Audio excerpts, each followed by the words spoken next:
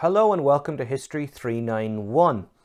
This is the class scheduled for the Friday of the second last week, but I've decided this is going to be the last video. We can do Zoom sessions and such next week if you'd like, particularly if you have discussions ahead of the final assignment. But you know, I think that we've given it our best shot here, and I hope the semester has worked out as well as it possibly could have for you. It's not too late, especially with the last paper being due this week and with a final assignment to come. Even if you haven't reached out to me all semester, you're always welcome to do that. I hope that you do. And if you have any interest in, reaching out just in general, even after the class is over, you know how to find me. I'm easy to find. That Zoom account isn't going anywhere.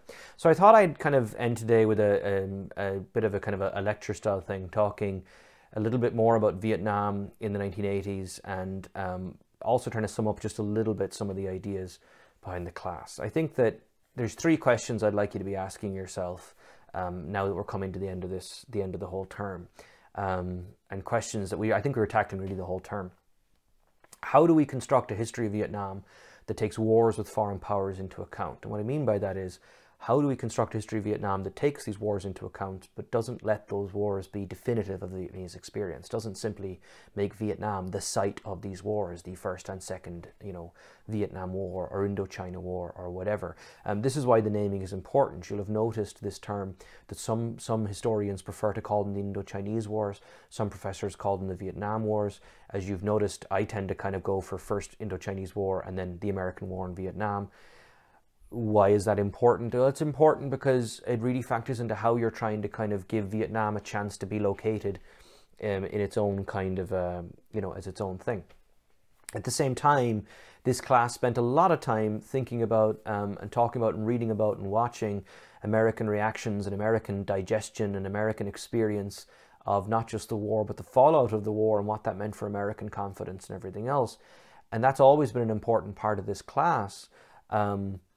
And the extent to which, the American experience relegates a Vietnamese experience to a subset of the American experience, or, an aspect of the American experience. You're not going to solve these by the time the final assignment comes in, but these are questions I'd really like you to be thinking about, because I think I know that it raises larger questions about how the United States interacts with the world. And also as historians for us to think of what is Vietnam's position in the world. How do we think of Vietnam? Is it just a small, helpless country in Southeast Asia? Like, how does that work? And then in turn, how has the world affected Vietnam? There's this major question I touched upon in a previous video, where talking about what happens in Vietnam after the fall of Saigon, going to the late 1970s. The short version is they invade Kampuchea and have a fight with the Chinese. The Chinese invade Vietnam. But, 75 is the fall of Saigon, 76 is the official reunification of the country.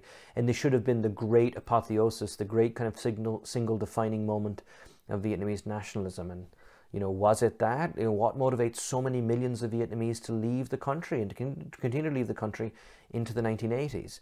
And once the US leaves, what are the Vietnamese left with? They're left with a country that's been torn apart by war, a country which has these communists who are coming in from the north who have very clear ideas of how to rebuild the economy. And unfortunately for the Vietnamese people, those ideas prove to be either the ideas or the implementation of the ideas, or frankly, in my opinion, both, proved to be very limited and proved to just not be enough for Vietnam and lead to more and more economic hardship. Nationalism is the national goal achieved with reunification? Are we now done? Or should nationalism be creating a prosperous, healthy, safe, vibrant, exciting Vietnam in the Vietnamese case, or Ireland, or United States, whatever nationalism means to you? So what does that mean for Vietnam? We know, and to repeat some information from previous video, that the collectivist policies, many would call them Stalinist policies, really hold sway in Vietnam in the late 1970s. Le Duan, our friend from the NLF, and arranging Vietnamese communists in the south throughout the war, he effectively takes control of the party and controls the party until his death in 1986. The attempt to create kind of, publicly held land in all agricultural areas of South Vietnam, which had been done in North Vietnam, and it resulted in the deaths of tens of thousands. We're not sure how many died, either because they resisted, or they identified as landlords, or just because they were seen as enemies of the state, or whatever the case might be. We know that in the south, 2 million southern Vietnamese were relocated as a result of these collective policies, collectivist policies, I should say. One of the challenges the Vietnamese had was that it is a small country, and so its industrial production footprint was fairly limited. And certainly there's a concern that the Vietnamese Communist Party underestimated the challenges that would emerge in trying to apply these collectivist ideas to such a small place. Now, collectivization didn't magically work in China and Russia either. I mean, my God, in China, it leads to a man-made famine that kills at least 25 million people. It's a stunning humanitarian disaster in China. So it's not like they're perfect in these larger countries, but Vietnam does seem to have evidence that it's pretty tough to make them work in these smaller countries. I mean, at least with kind of the tone and with, at least with the tone or with the particular style and this kind of approach. I mean, there's lots of examples of land reform working in a place like Taiwan, where at first glance it looks very similar to what the Vietnamese are trying to do, but in effect you don't have the same kind of, for one thing, you don't have the bend towards public ownership, you have a bend towards shifting private ownership, and there's important differences there.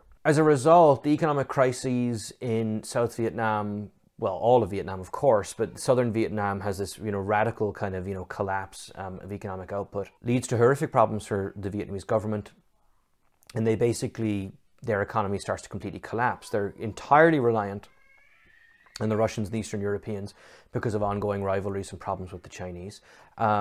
And as a result, their economy has, major problems. They make the massively radical shift to equitization, the idea of allowing equity to come into the economy. In effect, by 1986, when Le Duan passes away, they're importing rice to keep their population alive and keep their population fed. They have massive inflation of prices. These state-owned enterprises, which are these large companies that are owned by the government, are just completely ineffective and are not generating any kind of reasonable economic production whatsoever. And so effectively they make massive changes. They're called the Doi Moi reforms, which are effectively to allow and create the possibility of foreign investment and to make foreign investment more likely. And this is actually part of a global trend in the 1980s. The Vietnamese are following the Soviets, who brought in glasnost and perestroika in an attempt to reform both their political system and their economic system. And in China, the Chinese are going through very serious economic reforms, effectively proto-capitalist reforms of the 1980s, which led directly to the China that you guys have grown up with and the China that we see today, which is very, very powerful regional power, in no small part due to its major economic power and economic footprint. So things changed radically for Vietnam as the 1980s went on, and of course glasnost and perestroika in the Soviet Union also led to the collapse of the Soviet Union, although there's a lot more to it than that. And the collapse of the Soviet Union and the fall of the Iron Curtain in Europe removes these allies that the Vietnamese have. Of course, the Vietnamese economy is changing, the Chinese economy is changing, leadership is changing. Chairman Mao had died in 1976, Le Duan dies in 1986. There's all these different reasons that the binary Cold War order is over, and Vietnam is kind of coming into kind of its own. Vietnam in many ways has lots of similarities to China today, for example, where it's a quote-unquote socialist market system.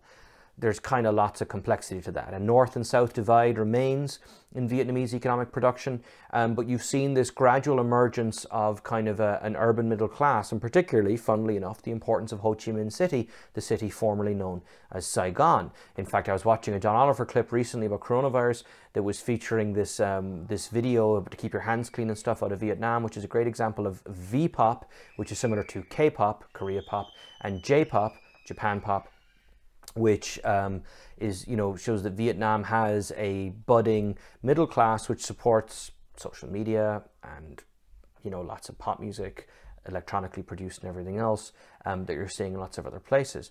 Also, Vietnam's relationship with China remains extremely complicated. So in the last year or two, more and more Southeast Asian nations are expressing concerns with the Chinese and with Chinese aggression, and coronavirus hasn't helped that. But long before that, the Vietnamese and the Chinese had quite a difficult and complex relationship. Theoretically, the Vietnamese should be piggybacking on the Chinese, their large labor pool, and the massive economic benefits of dealing with the Chinese, but that has not always been something that has landed well with the Vietnamese public.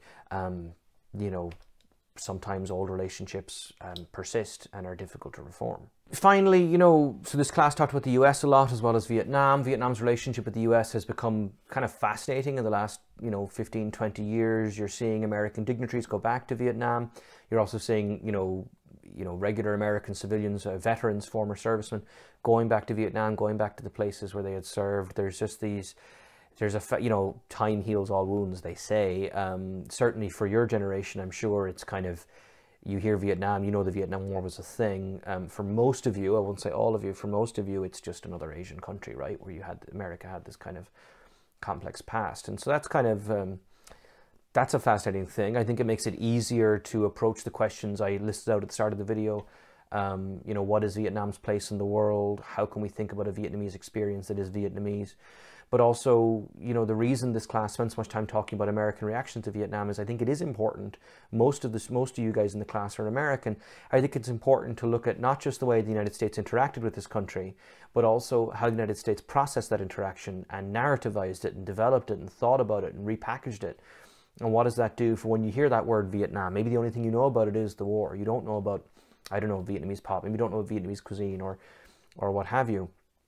And that is always going to create a challenge. So one of the ideas that I had, you know, making the class years ago was that, you know, listen, I cannot get past the reality that people have these hurdles. I mean, I have these hurdles myself. How do I engage with Vietnamese history without thinking about, you know, the Chuck Norris movies from the 80s that I grew up with? So I decided to make it a part of the class. And I like talking about Rambo. And I'm really sorry we didn't get to hang out in class, watch Rambo movies together. But, you know, we can always do it next year. Just we do a social club, if you like. Chuck Norris and Sylvester Stallone movies. Yeah, so that's it. Thanks for a great semester. I must say, I was nervous when we went online. Certainly I wasn't happy about it. I don't know a single faculty member who's happy about it. I know it's been a big challenge for you, and I want you to know that I appreciate the effort you put in, and I'm proud of you. And I'm grateful to you for continuing to take it seriously. I know this has been tough. I know that some of you have been through a very, very tough time, and I know it's been scary for all of us, but you know, we're going to be okay, and we're going to stick with it.